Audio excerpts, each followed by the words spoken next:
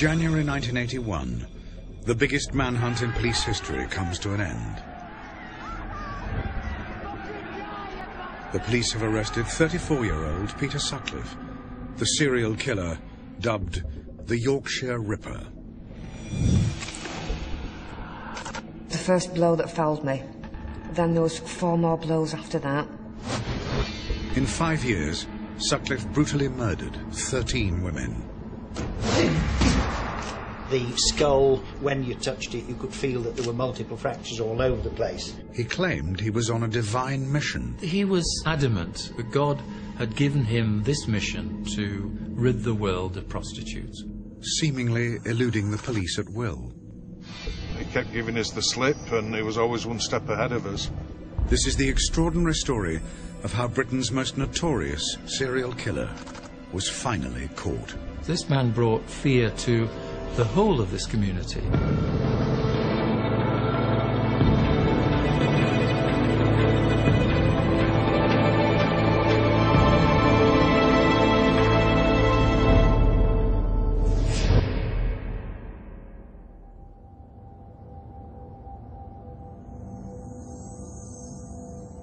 Leeds, 1975. The unidentified body of a woman is discovered in a playing field in the heart of the city.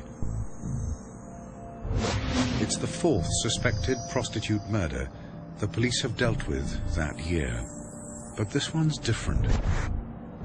There's something about the injuries that worries forensic pathologist Professor Mike Green.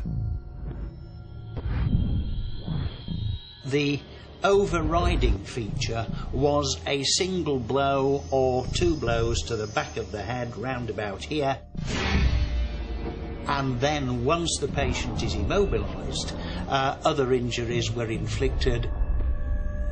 These were stab wounds.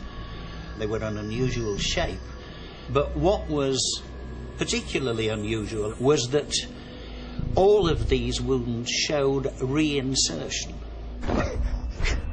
And this is one of the many things that makes this case so different from your typical homicide.